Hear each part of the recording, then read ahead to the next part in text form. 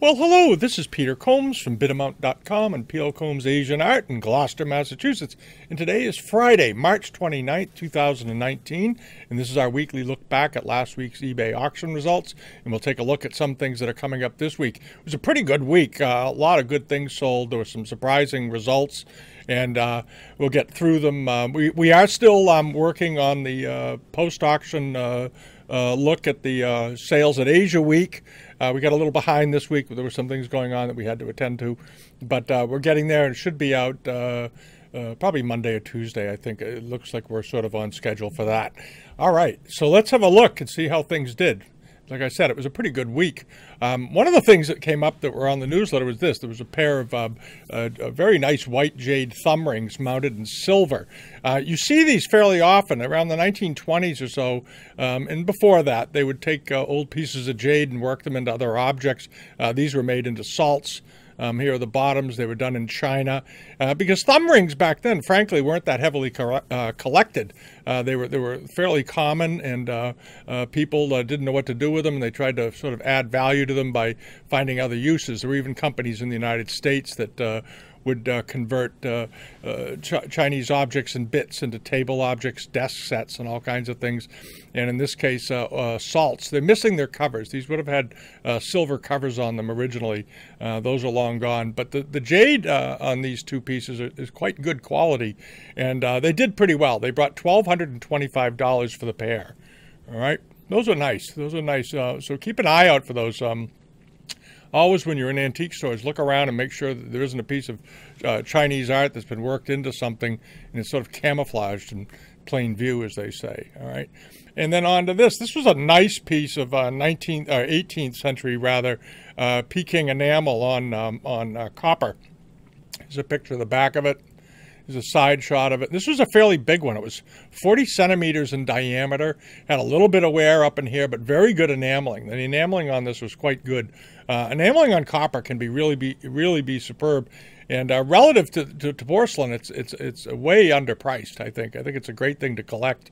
A lot of it was made for export also. And this brought $2,159. This was from Migolari had this. It was a good looking example though. And as I said, it was 40 centimeters, which is quite large. That's about 16 inches in diameter or so. All right, so a good big piece. And it wasn't all dented up. These are very prone to denting. So if you find one that's intact, that's pretty good luck. All right, and then on to this. This was a nice looking 18th century blue and white tureen. Good quality all the way around. It was in nice shape. I didn't see any repairs or damage to it in any way, but beautifully colored with the bamboo trees, flowers, peonies, and so forth. Here's a picture of the bottom. Very typical 18th century foot rim here. Nice and smooth, has sort of that creamy oatmeal color. You don't see any turning lines like you see on reproductions. If you see those ridges running around the foot, they're very thin, but there'll be multiple rows of ridges. It generally indicates it's a pretty modern thing. Here's a picture of the underside, inside the lid, rather. And it did okay, but it wasn't a crazy price at all. $431 for a nice-looking piece of porcelain. And I think the seller, this is Migolari again, I think he's right on the date, right about 1780, latter part of the 18th century. But good porcelain. That's a nice piece of porcelain. All right, and then onto this, the sweetmeat set in its case. These do turn up. Those of you who've been around for a while have seen them before. But this is a nice old case. Look at the nice dovetail work on the ends. Good quality wood all the way through. He should have shown a better picture of the box itself. This was a nice piece of woodwork, and with all the pieces inside. It looked to be in good shape, mid-late 19th century, and it did great just the same. It brought $2,026. These are pretty desirable. People in China love these, and it was sold by a dealer we'd not seen before in San Antonio, Texas. But good on them. They did well with that. But it wasn't an overpayment. That was a nice set, nice complete set. I like that. And then on to the bronze incense burner on that wild stand. This was a pretty nifty thing. It had been polished at some point, which they often did. A lot of bronzes, early bronzes, come out of the market, and up until 70 years ago, people used to polish them all the time to keep them shiny.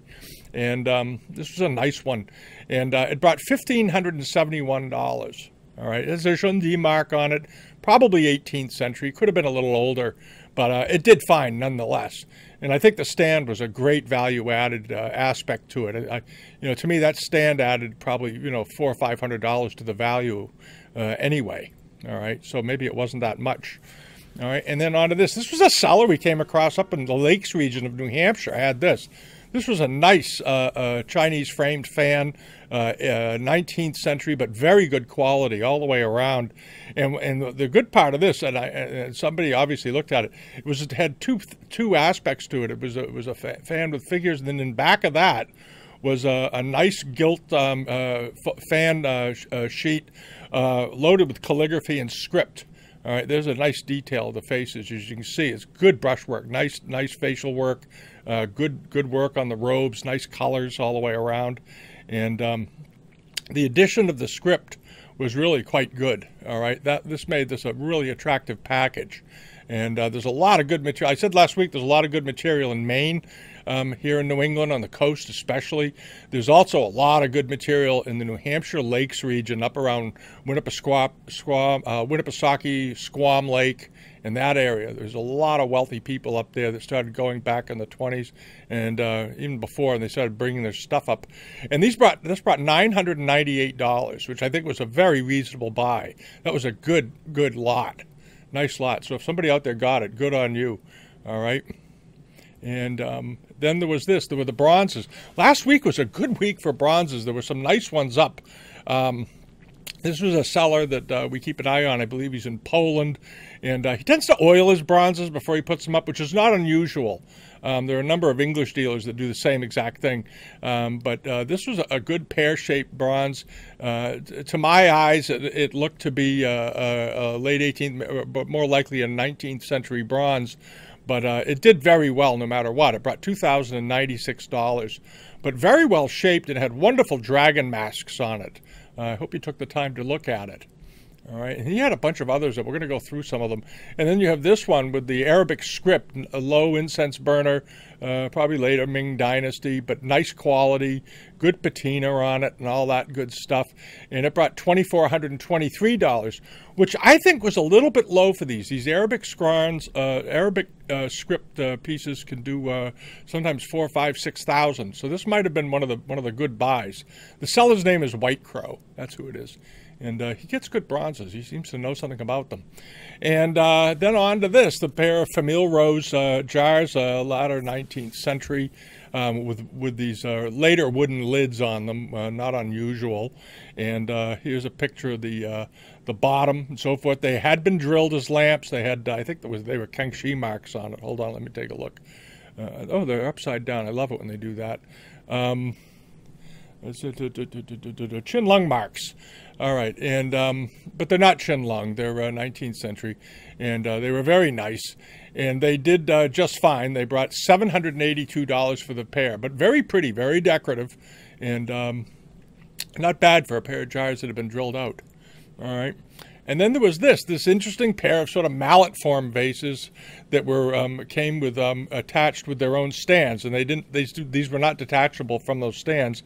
They were just part of them. And I thought these were quite unusual. I think they were latter 19th century, maybe even early 20th century. Had a repair on one of the handles. There's a picture of the bottom. But very nice quality and unusual form. I like the fact that they were an unusual form a lot. I thought that was great. And they did well. They brought $1,026. That's not bad at all. Those were nice. Those were good-looking things. And then over to this Famille Rose planter, a beautiful one, actually. This was a good-looking planter. Here's a picture of the bottom, very typical. It was missing its tray, and very likely had a tray. These always had trays with them. But the decoration on this planter was really good. Here you have some folks outside, scholars outside at a table. Looks like they're getting ready, either just talking, but sometimes you see them at these tables and they're playing Go or some sort of a game. There's a boy in the foreground serving tea. one of those sort of idyllic Chinese scenes.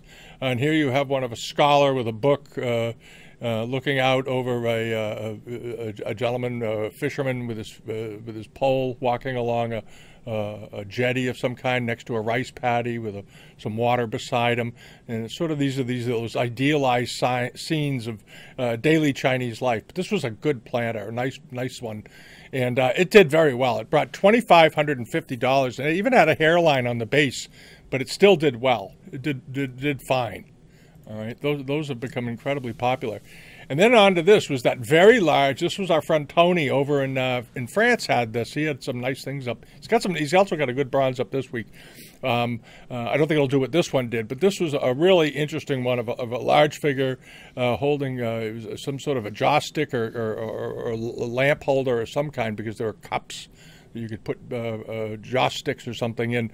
But look how big this thing was. Here's a wine bottle. All right, we do the same thing here when we do pictures. We put wine bottles in them, and here it is. Okay, it had a sort of a scowling figure on it and a hat and all this, but it was a handsome bronze. We thought it would do very well. When we first saw it, it wasn't up to anything, and it ended up bringing $24,988. But this was a very unusual lamp.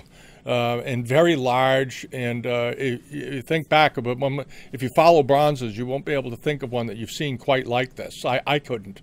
I've seen smaller ones, but nothing on this size. This was a big one. How big was this thing? Yeah, 55 centimeters tall. Okay, this was a big thing. It was just a few inches under 2 feet tall. Quite a thing, and it brought $24,988, and I hope the bidder pays for it. Okay, it was a good thing. If he doesn't, he's crazy, because it's an unusual object. And this was back to something that White Crow had again. This was that nice Yuan Ming Dynasty pear-shaped bottle with arrow handles. I think it's probably Ming, but a good one, nice classic style to it.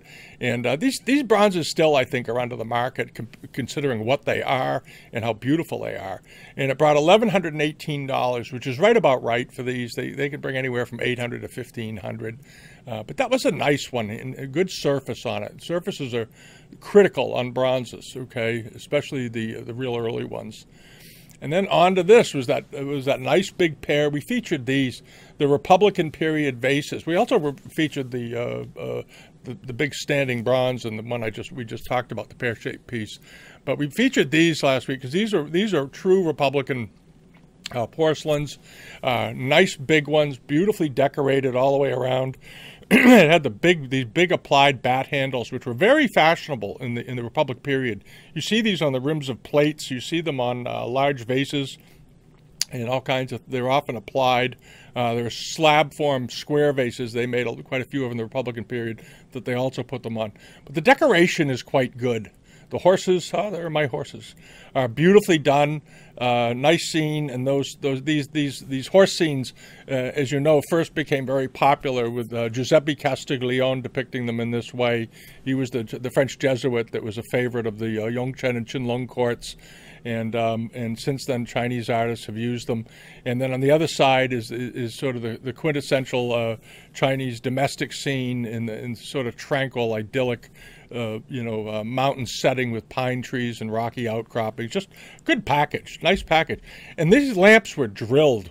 Okay, these were drilled as lamps at some point, probably in the 20s and or 30s, when they were almost new, I suspect. And they still did fine. They brought $1,525. Were they not drilled, they probably would have brought up around $5,000. All right, but they drilled right through the blue square seal mark on the bottoms. All right. And then on to this, the rank badge. This was a wonderful rank badge. First half of the 19th century, based on the colors and the drawing. Beautiful quality all the way around. Here it is some more of it. And as I recall, there was a slight pull somewhere on it, maybe, or something. Let me take a look. No, it was just a crease. Okay, all right, never mind. But this was a beautiful example, very artistically rendered. It was very painterly, and collectors seemed to want to go after it, and they paid $1,275 for it. But I think that was a nice buy because this was a genuine, good old example. The colors on silks often fade out a lot, and the colors on this were still very good. And I think it was dirty. You can get these professionally cleaned. Do not try to clean these yourself; you'll ruin them. But you can get them cleaned professionally. If you know somebody that does good hand cleaning of rare textiles. All right, they basically clean them like neckties, but don't give it to your dry cleaner to do. They will ruin it, okay? And then that's about it for last week. There were a lot of things that seemed to do well, and the market still seems to be pretty strong. And now that the China trade deal is going to be wrapped up, I suspect, within the next 3 or 4 weeks, maybe a month and a half, you're going to see things go back more to normal with buyers in mainland China. Right now, it's a little difficult because of the politics, but I think you're going to see a relaxation once this is all resolved. All right, and then on to what's coming up next week. Our friends at the Ceramics and Collectibles have some interesting pieces up. They have 2 of these dishes up, these very interesting things with the sort of palm fronds and seals on them, transitional period bowl, the Wan Li to Tianqi period. Nice quality bowls, though. They have good things. And then there's this 19th century bronze with the lappets around the neck. There's some calligraphy and script on it, incised with figures, but the incising on these is quite good. We'll have them in the newsletter. You want to check them out. The work on these is quite good. It has a sort of a messed up chin lung mark on the bottom, but it is. I think that's pretty sure what that says. And they're up. This is up. It's got 3 days to go. This closes on Monday. It's up to $333, and you can pretty much expect it to get up to probably upwards of $1,000 or so dollars. But it's a nice bronze, good looking bronze.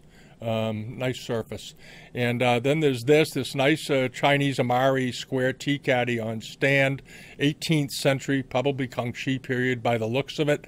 But good color, interesting pattern, and it's a nice package. I love the stand. I love the little silk stand they gave it before they exported it. All right, and it's only up to $14. This has 9 days to go. It just came on, I think this came online last night. All right. And then there's this screen, one of these late 19th century Famille Rose folding screens. They put these together for export, most of them in the late 19th century, and they would do these little sort of interior scenes with script and so forth. You can see they gave it the little red seal export stamps. When this was shipped out of the country, when these were not yet that old, they would stamp these up and let them be exported in the last 40 years. Here's a picture of the back of it, okay? Pretty dingy looking, but that'll all clean up. But these are nice. And this will probably bring, I don't know, 12 to 15, what size is it? Before I say what it'll bring, I should probably look at the size. Each panel is 31 by 6 inches, so 2 or 3 feet. Should bring $1,500 pretty easily, I would think. And it's up to $220. It closes on Sunday.